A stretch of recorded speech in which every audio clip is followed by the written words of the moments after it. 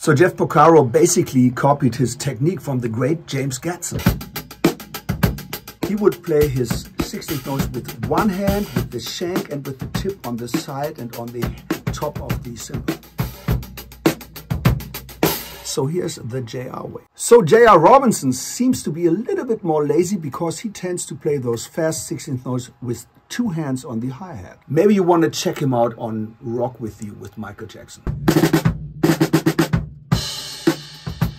So JR plays the hi-hat less rocky than Jeff, and he plays it very often with the tips on the top of the hi-hat, and he plays it amazingly soft but great.